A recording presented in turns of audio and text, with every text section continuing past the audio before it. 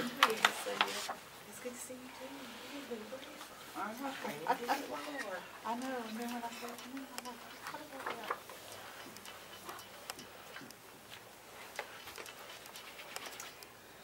5 years ago, I would have woken up this morning, rolled out of bed, gotten on my hamster wheel, and I would have rushed off. I knew I had a community event in Lebanon today, and I'd been scrambling to get everything done or washing some dishes or whatever. But this morning, I opened my eyes and I heard the rain. And I thought, okay, praise God, it's raining. And I heard it. I went out and let my dogs out, and we sat on the porch, and I drank some coffee. And I listen, and I smell, and I hear the rain. That's Gina's light. And that's what I hope I can share with you today. I am blessed to be Gina Renee Hall's sister. So happy birthday, sis.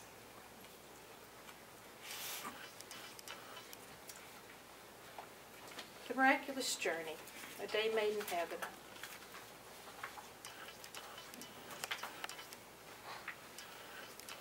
Love is never glad about injustice, but rejoices whenever truth wins out.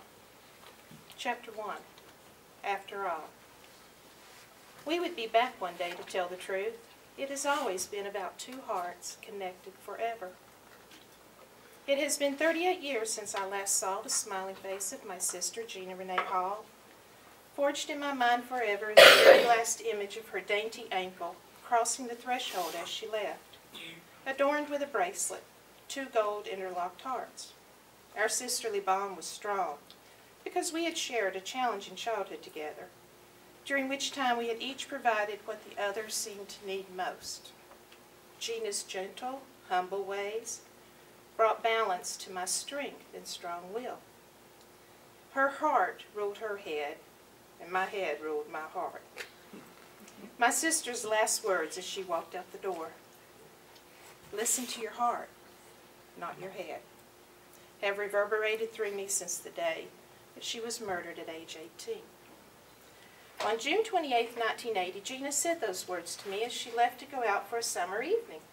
She would never come home again, and neither did her body. My family did not have Gina's bodily remains to lay to rest so we could peacefully mourn. Without knowing the whole truth surrounding her death, we had no closure. We went through the motions of having a funeral, remembering all that was good about my sister. But it was a funeral without a body, a headstone with an empty grave. For a long time, I thought I was at peace with never having found her body. I told myself it was just a body, somewhere in the cold ground, not her soul. Through the years, I have felt her with me during my milestones, but always with the sobering reality that she was not physically here with me. All this time, I hated the man who robbed her of her life. I could never forgive. My heart was heavy laden, always trying not to remember, but never forgetting. Despite the unforgiveness buried in my heart, I still lived a fulfilling life. I always knew that was exactly what Gina would want me to do. If her life could be summed up in a message to share with others, it would have been this: simply embrace all of life's everyday wonders, because we do not know which day will be our last. True, but there was more.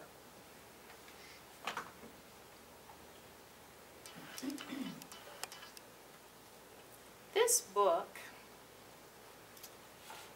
is a compilation of miracles. It really is. And as I share with you today, I would like to just share the excerpts that I think sum 500 pages up, best I can. And I thank you for coming. So the plan will be to share these excerpts with you and then to have some Q&A. So if I don't answer a question during what I share, have a question ready for me. Give me some practice, because I'm sure I'm going to get it. But this book is an extraordinary experience.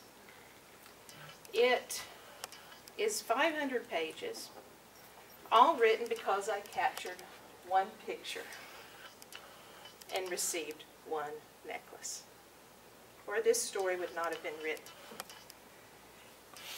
So in my humble opinion, because I experienced a very humbling experience that I consider a divine plan, then God must have had a plan all along. So this true story is written from the mindset that I was in as I experienced it, not the mindset that I find myself in now. And that's important to understand as you read. So I hope that the book takes you on the same stepping stones that I journeyed. In June 29th this year, I threw a little candlelight dance for Gina. We could call it a vigil, but we danced. And behind us, this picture was captured. That's what I want to talk about today. Gina's light. The light of her life. There are no coincidences in this journey, and that is a truth that I learned during the journey. And I imagine that the day that Gina's life was taken, God already knew we'd be standing right here today. He knew. He already knew that He would take that bad and He would turn it into good. So Gina's life, her human life, was taken from us. But her light shines on forever. There are no coincidences that that showed up. Right here, where this was taken. Miracles. So we danced, we had a wonderful event, and honored my sister. And where this was held was actually a place where in 1980 this happened. Sunday, July 20th, the day after Gina's bloody clothes were found, approximately 70 uniformed officers, some carrying shovels, some poles, shoulder to shoulder, searched this area. It was a sweltering hot day, 3 long weeks since Gina went missing. By then, the publicity around the case had heightened.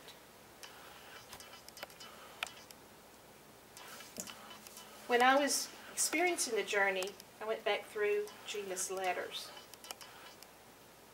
And those are the words written to me 2 months before she passed. Love, it is never glad about injustice, but rejoices when truth wins out. So I would like to regress back to what I call the composed story. The composed story is what won the case. We were blessed to have a story to build off of and the evidence and put him away, and everything worked out as it should have. But what we got to understand is to go back to the mindset that won that war, the composed story. So I'm pretty big on sharing that as much as I can. Page 53. Will you help me clasp my necklace? She asked, her hazel eyes dancing with excitement, eager to be dancing within the hour, smiling delightfully at the prospects of seeing her friends. That was Gina. When Gina smiled, her high cheekbones would be so stunningly pronounced that I always wondered why I did not get some of those genes. I jokingly accused her when we were little of sucking on too many jawbreakers. As I pulled her shoulder-length hair up so I could clasp her necklace, I noticed it fell perfectly back in place. Gina's shiny, healthy hair would bounce with every step she took. Her hair was naturally thick, and her hot curlers would set the feathered, wavy layers in perfect harmony so no wind could blow them out of place.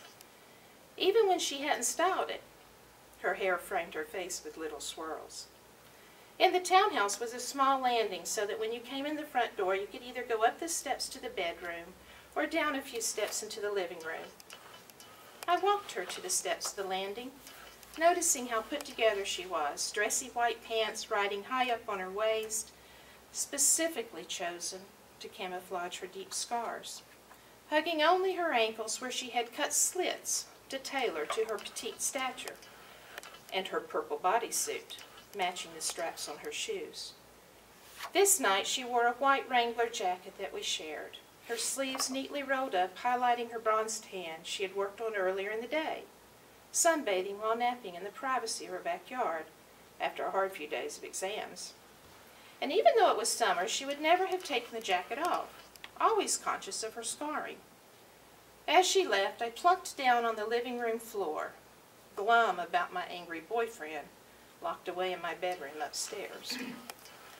Just as fast as Jean had gone out the door, she came running back in and bounded up the stairs. I can't go out dancing without my ankle bracelet. That ankle bracelet would become a part of the murder scene, evidence used later in the trial. That ankle bracelet would be found in the shag carpet at the bottom of the spiral steps in the lake house, broken from her struggle to break free from her captor, or captors. When Gina descended the stairs, she stopped on the landing, tapping her feet excitedly, spinning around to tell me goodbye again. As she looked down, she saw my tears. I had held the big ones back as long as I could. I looked up at her through my watery eyes, and there she stood, beautiful as ever, the delicate gold chain on her dainty ankle. We both had the same designed bracelets, 2 hearts interlocked, symbolic of our sisterly bond. Then she gave me those last words of sisterly advice. Listen to your heart, not your head. Delaney, you always think too much. Just follow your heart and you'll know what you should do. Heart, not head. And then Gina left driving away to Monte Carlo. I climbed the stairs to her bedroom, watched some TV, and cried myself to sleep, wallowing in self-pity. So those letters that she sent me in 1980, March, are prophetic. Because this is what she said. Love, it is never glad about injustice, but rejoices when truth wins out. All the special gifts and powers from God will someday come to an end, but love goes on forever. I love you and hope one day we can live up to that paragraph above. Gina. Amazing. So on my website, themiraculousjourney.com, I try to sum up the journey in one sentence. That's what my web guy told me to do. And this was it. The rainbow of emotions that I experienced during the journey can be summarized with one peaceful thought. Finally, my sister's voice will be heard. Truth, love, and forgiveness sets the heart free. So what's about that composed story?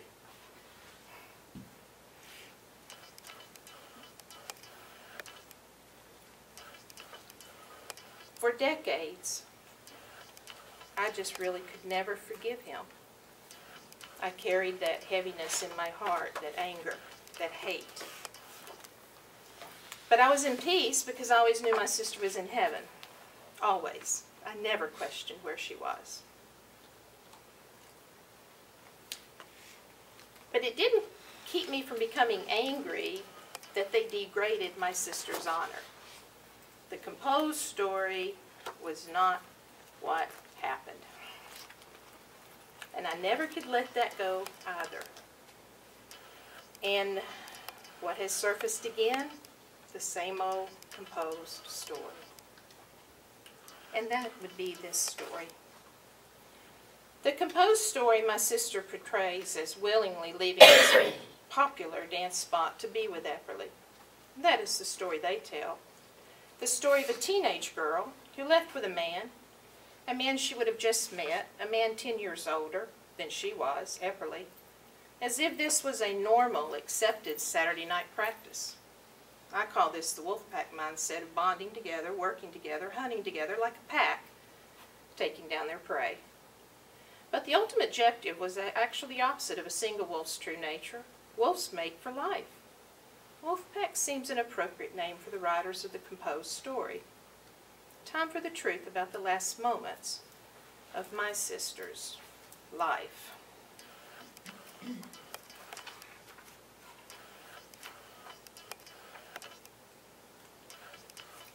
The composed, happy, and willing to go story had begun. I always knew beyond a shadow of any doubt that Gina did not meet a man in a bar and leave to be with him, as the wolf pack composed the story. They took a girl who was untarnished, which became the first mistake in their composed story.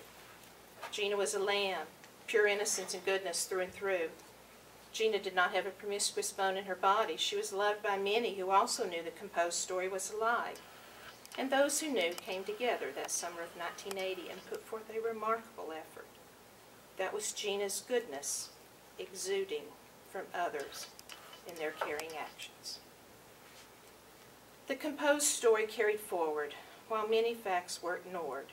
What I never knew was the rest of the story.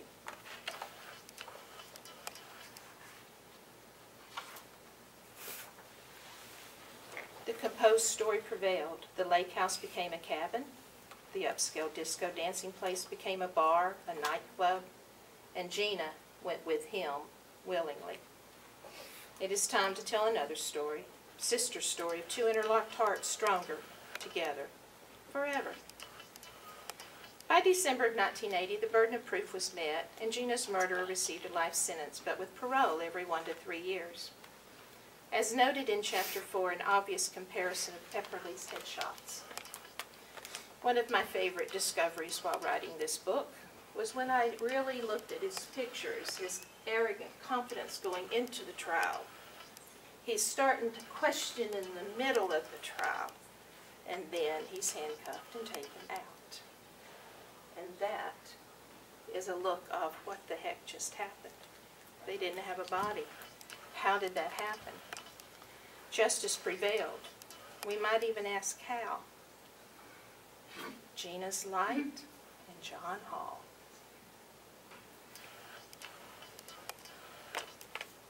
That was my sister in her honor.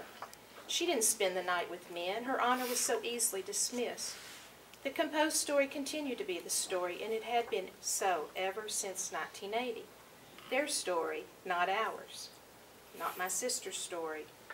Yet it did not change the hearts of those who knew and loved Gina, the people who cared, who knew her, and came to know her. The law enforcement officers that showed up on their days off. Everett Shockley, a young, hungry prosecuting attorney who still believed in right and good. Strangers that came to the woods because our citizens of Coeburn put together a $10,000 reward and brought people to those woods. Gina's light exuded in the summer of 1980 and brought these people together. A community's caring efforts, the dedicated serving people, and everyone's love of Gina, knowing of her genuine innocence, kept the momentum progressing. And that was exactly how and why Epperly came to be arrested, tried, and successfully convicted. My family is forever grateful for all the local people and the authorities who helped. Those who served, those who were not a part of the few, the interconnected web of influencers, elusively seeking to hide truth, compromising the principles of the caring, respectful majority of those good people living in that small town community.